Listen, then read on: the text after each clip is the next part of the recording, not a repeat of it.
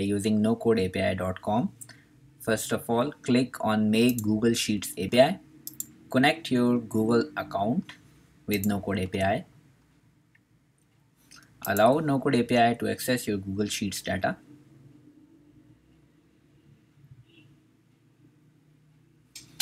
Now give your endpoint a name and give your sheet ID. You are going to get your sheet ID from your sheet which you are going to manage. It's in the URL bar, so copy it. It's the place between the / and / edit. So once you have pasted it, click create. Okay, now our endpoint is ready. To make sure that our endpoint is working okay, we are going to first of all try the first method in Swagger Playground. It is integrated in NoCodeAPI. We are going to write the first tab ID, that is sheet 1, and execute. So it is going to give us all the data which is there, but if we want to fetch a certain row, for example row number 4, we are going to execute it again and we are going to get only that particular data. So if you want to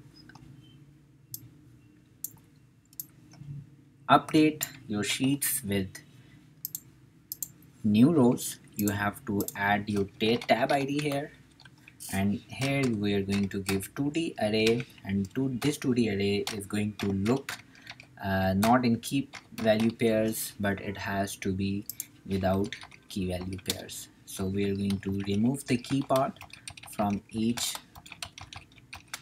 array, and after that we are going to click execute.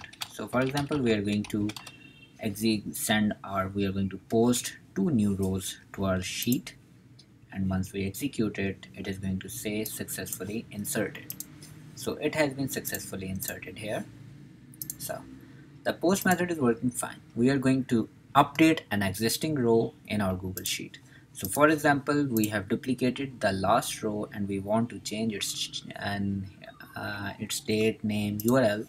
For that, we are going to give it the tab ID, that is sheet 1, and in the body part we are going to give it the same format, date, but here we need to give it a row ID as well.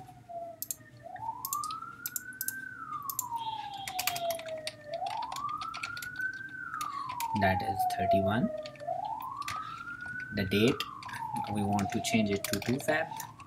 We want to say it's fast and furious, and we want to say that the fast API, and we are going to update the description, and then we are going to click execute.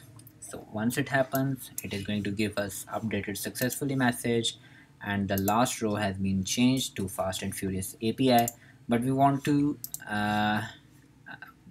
delete the row which we duplicated. We also have the option for that. We are going to write sheet 1, and in row ID we are going to write the sheet row.